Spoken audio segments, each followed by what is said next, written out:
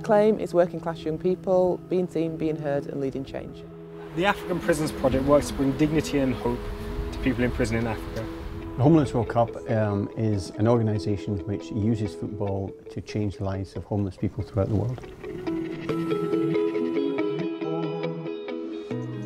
The Ashoka Fellowship for me is a community of people who are working to serve others, who are working to creatively tackle difficult challenges.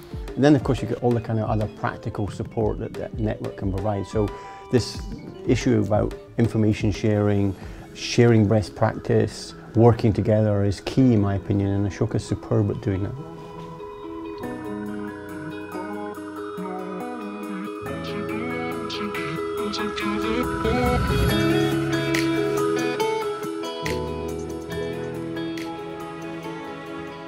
We ask the children to create beautiful work that has an impact on the world around them and has an impact on the community, because when they leave school the world is going to need them to create work that has a value and that makes a difference. That's what the world needs, so we should teach it in schools.